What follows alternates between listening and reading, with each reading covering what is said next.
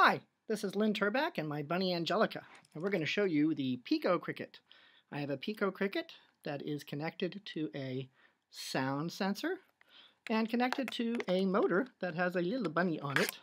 And we turn on the PicoCricket and we make a sound in the sound sensor. Hello! Oh, it doesn't work. Let's try again. Hello! Whoops! And we see it scares the real bunny away. How is this all done? Our PicoCricket is programmed in the PicoBlocks environment, where we choose blocks from drawers here on the left and bring them onto our workspace. For instance, we would like to wait until an event happens, and the event will check to see when we hear a loud sound on the sound sensor.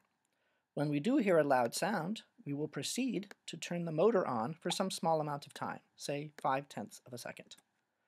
And we want to continually do that over and over again, so we put that in a forever loop. And that is the complete program for our PicoCricket. If you would like to learn more about PicoCrickets and PicoBlocks, please come to my PicoCricket tutorial.